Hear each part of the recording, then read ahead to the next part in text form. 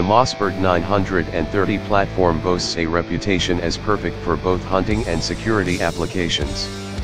It originated in America and has a length of 39 to 48.5 inch, weight depends on the model selected, and barrel length is 18.5 to 28 inches.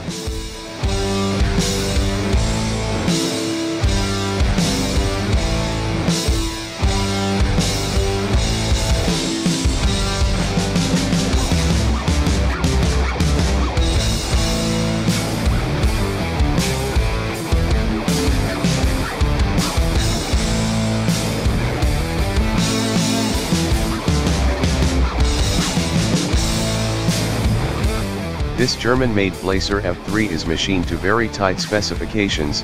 All parts of it are interchangeable.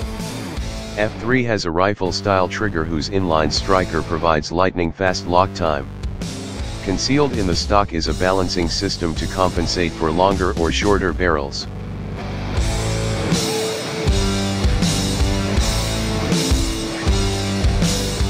Made by John Browning, this beast boasts of amazing specifications at a low budget. It equally suits right and left-handed shooters. It comes in a 10 gauge for goose hunters. At the other end is the .410 and all the gauges in between, including the 16. It's priced at $570.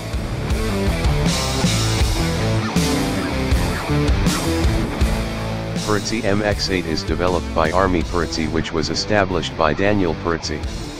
The MX-8 is available in multiple configurations and gauges for various sporting clays, trap, and skeet disciplines. It's priced nearly at $10,000.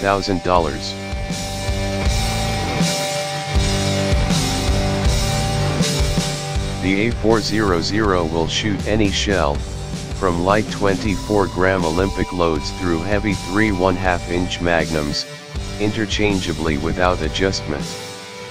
The exterior has laser checkering and engraving. The high-strength aluminum action is anodized in colors green, blue, bronze, or black.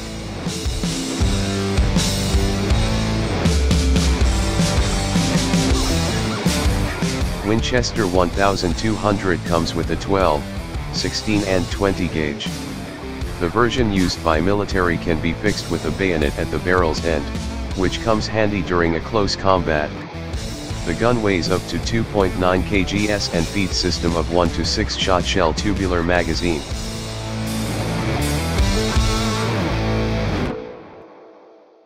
Remington already reported 10 million unit sales of the Model 870. With the price as low as $400, this handgun has dual action bars that prevent binding during the pump-in cycle.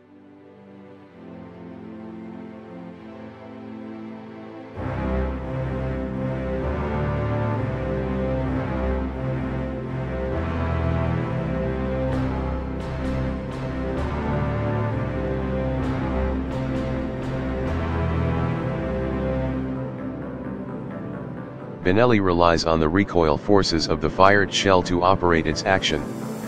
With very few moving parts, these are rugged and reliable shotguns that can shoot shells from light target to 3½ inch magnums without adjustment.